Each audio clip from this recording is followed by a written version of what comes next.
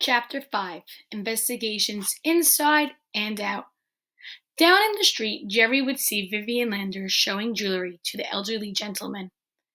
The tray lined with red velvet held glittering necklaces and sparkling rings. She looks pretty happy, thought Jerry. I wonder why.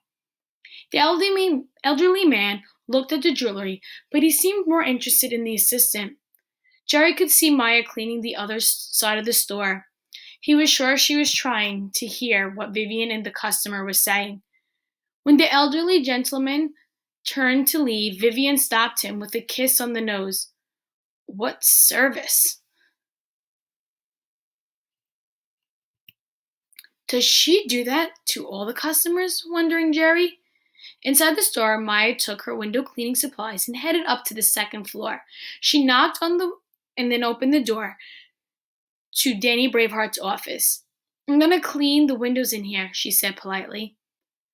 Danny Braveheart quickly shut something away in his desk drawer, and something he obviously didn't want Maya to see. Maya tried to peer across the room to see what it might be, but Danny stopped her with a hiss. Don't you have something else to do besides snoop on me? Go ahead and start cleaning the windows if you must. What a nasty guy, thought Maya. He's definitely hiding something. From his perch in the church tower, Jerry could see everything. Maya had moved to the window.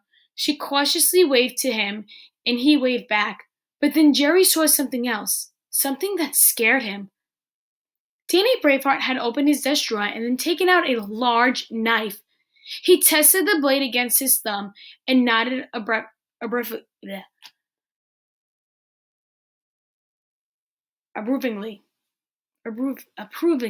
Sorry. Maya is trapped in a room with a madman. With a madman wielding a knife. I can't do anything about it, Jerry thought desperately. He waved frantically at Maya and gestured for her to turn around, but Maya just waved happily back. R-I-I-I-P. Rip. Maya spun around at the sudden noise and saw Danny Braveheart opening letters with a long, sharp knife. It was a letter opener. I finished the windows in here, said Maya nervously. Danny Braveheart didn't answer. When Maya left the room, she heard him opening the desk drawer again. I guess he's taken out whatever he hid before, thought Maya. Jerry lowered his binoculars and breathed a huge sigh of relief. No one said detective work was easy, he thought. Then he heard someone stumping up the stairs to the church tower. It was the caretaker again. Have you seen a jacuzzi stork yet? He asked curiously.